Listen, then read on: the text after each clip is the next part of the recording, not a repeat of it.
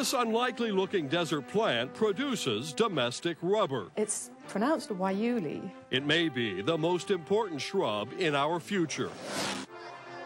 Now, from Channel 4 San Diego, Corey Voss, Jack Gates, Julie Iriando, Jeannie Rotten, and Dennis Morgino. This is San Diego Insider Magazine.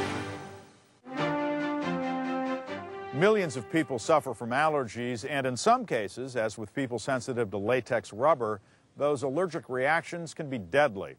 But a Carlsbad company is hoping to change all that. It's developed a domestic, natural, allergy-free latex rubber. Jack Gates reports on the unusual history of this life-saving latex. This unlikely-looking desert plant produces domestic rubber. It may be the most important shrub in our future. The plant does have an unusual name and spelling. Guayule, Guayule. And hundreds of acres of Guayule are growing outside Phoenix, Arizona. But it's the Yulex Corporation here in Carlsbad that developed a process to extract natural, allergy-free latex from the Guayule plant. Yulex president and CEO Jeff Martin explains its unique quality. If you look at the bark of the plant, it's really where the latex is produced. Martin says Guayule is unlike the rubber trees in Southeast Asia. He says in the 1980s, health problems started with that imported latex. And there was an outbreak in the United States of latex allergy, and there was really a need to develop an alternative. In the 80s, rubber glove use became mandatory in the medical fields to prevent HIV/AIDS. All the rubber came from Southeast Asia. This tropical latex that was being imported into the United States was just loaded with high dosages of tropical proteins that we know today are allergenic. It was very minor at first, and then it just got more and more. Yvonne Pia from Escondido was one of the millions of healthcare workers who became allergic to tropical latex rubber gloves. My breathing, I was having issues with the breathing, and then my eyes were starting to get irritated, so it was becoming more severe. Pia quit the nursing profession in '95 because she was afraid her allergies would escalate into shock or death. I would go back into the medical field if I had more access to latex-free products. Dr. Katrina Cornish, originally from England, worked for the U.S. Agriculture Department and now works for Yulex.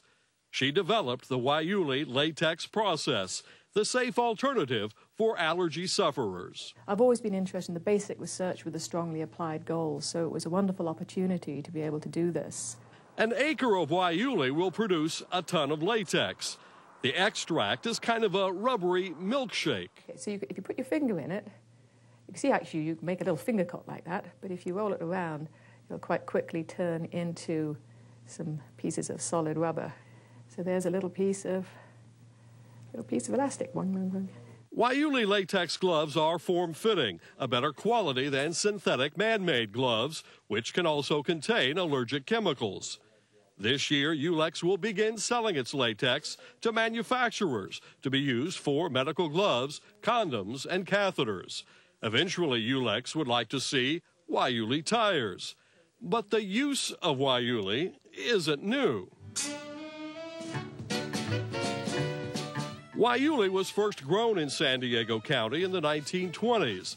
The Rockefellers started the Intercontinental Rubber Company when rubber was needed for the emerging auto industry. The Intercontinental Rubber Company actually produced a large amount of Guayule rubber here locally for not only the U.S. government but for industry. But the Guayule depleted, the company went out of business. In the 1940s, during World War II, Guayule made a comeback. The U.S. needed a domestic source of rubber because rubber from Asia had been cut off. So again, there were fields of Guayule all over San Diego County, including here around the Agua Hedionda Lagoon in Carlsbad off I-5. In fact, oceanside surfer Phil Edwards, one of the originators of hot dog surfing in the 50s and 60s, grew up near local Guayule fields. The name stuck, became known as the Guayule Kid, and people that know folklore about the area and surfing history will certainly identify with Phil, the Guayule Kid. Now Guayule is not just folklore, it's fundamental. If bioterrorism targeted Asian rubber plantations, it could have a devastating effect on our economy. Yulex says the U.S. has no reserves of domestic rubber and is 100% dependent on rubber imports. It's our second largest raw material import, second only to petroleum. But we have petroleum here, we have gas, we have coal. We don't have any rubber. That's why Yulex wants more Guayule to be planted for domestic rubber, just like it was planted years ago around this Carlsbad lagoon. The Yulex Corporation hopes over the next decade there'll be millions and millions of acres of Guayule growing throughout the entire Southwest. Domestic rubber production, it's an old idea that's new again. I'm Jack Gates, Channel 4, San Diego.